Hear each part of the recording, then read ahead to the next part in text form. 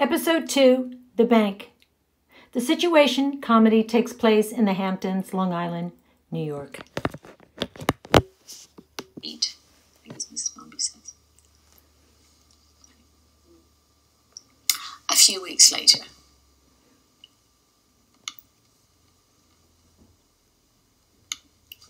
At the bank teller. Number 35. A woman comes forward holding her ticket with a smile. A large crowd. Later, the teller, another man. 78. Another man steps forward. You didn't call 73. Mrs. Momby walks in wearing a biker outfit. Mark. Mother, where did you get all those tattoos? Mrs. Momby. At a party. Never mind that. How's it all going? Later, Mrs. Momby at home on the Chesterfield. Mrs. Momby. Mark, so how did it all go? You and I are improvising as total strangers outside. Mrs. Momby continues. Get yourself a girlfriend and play little secrets. Mark. Mother, it wasn't that. It's, well, your sideburns. Mrs. Momby. Well then, was he round? So you've met him. Mark. Have I met who? Mrs. Momby. Now I told you to stop playing coy with me. Get your own sideburn. Mark. I don't want my own sideburn, Mum.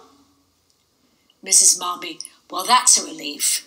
Your sister, father, and I always wondered about you. Mrs. Momby continued. And if you do want one, remember, you can't have mine. Mark. It's the new hairstyle, Mum. I wish you'd have got your... Oh, pardon me. It's the new hairstyle, Mum.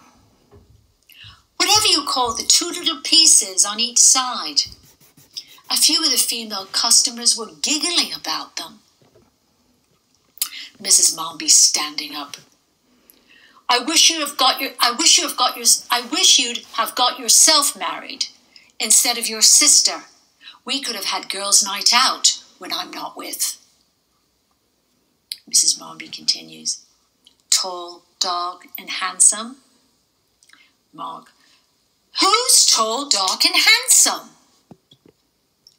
Mrs. Momby.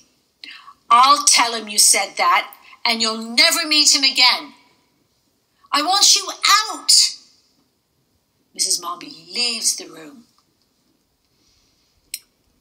Mrs. Momby's son-in-law to Mark. Son-in-law. What did you do getting rid of Mum's boyfriend? Mark. What? Who told you that? Did Beryl say that? Son-in-law.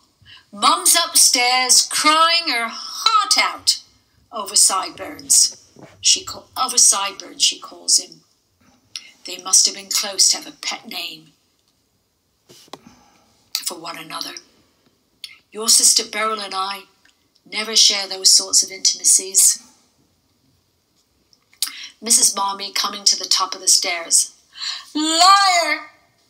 Sonny, he's a liar.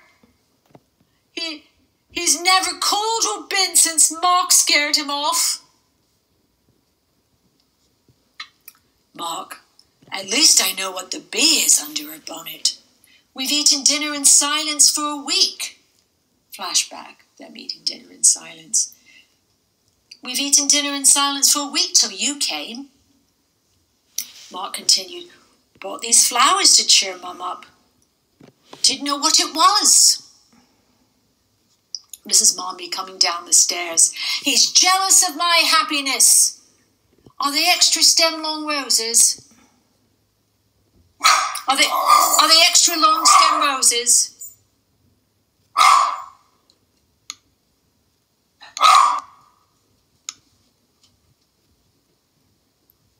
Bought these flowers to cheer Mother up. Didn't know what it was. Mrs. Marmee coming down the stairs. He's jealous of my happiness. Are they extra long stem roses? Sonny to Mark under his breath. Can you spare a few for the anniversary? Sonny takes a few stems. Mark, how is Beryl? I'm sure it'd be easier getting the governor to say 319.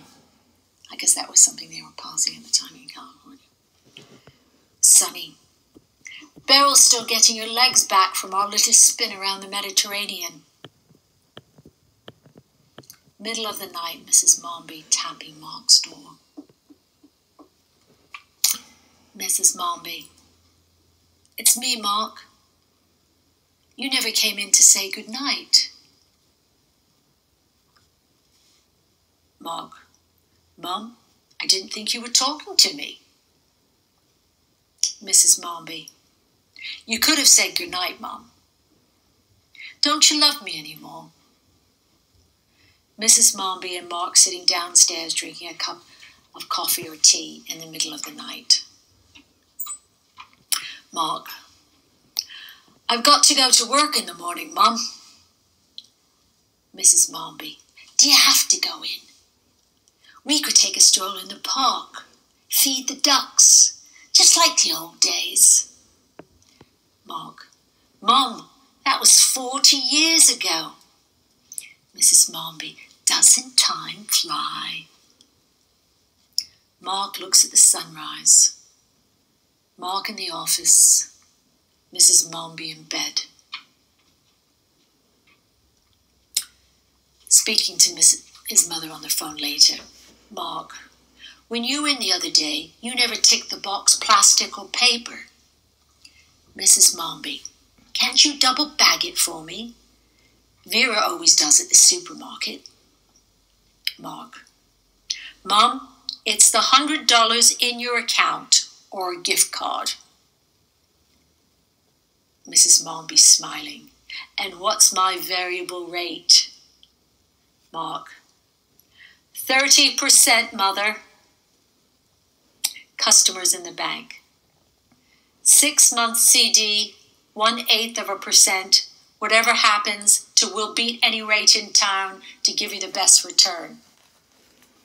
Later, someone complaining.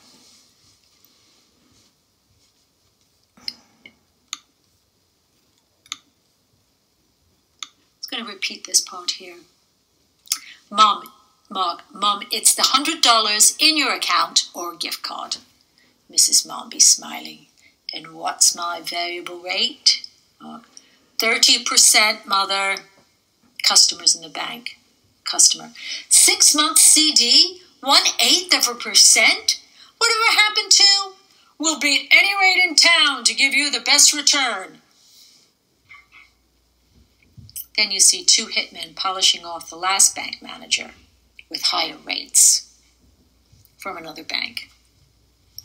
Sort of getting rid of them in a nice sort of way. After the 2 men receive their pay from Amanda. Amanda's photo is put up in the bank for Employee of the Month. Amanda photo on the bank wall, Employee of the Month. Albert walks by, looks at the photo, then to his secretary. Miss Amanda Blake will be dining with me today. She has some panoramic stills of the Canadian Rockies she's been promising to show me. He says sort of in an innocent way.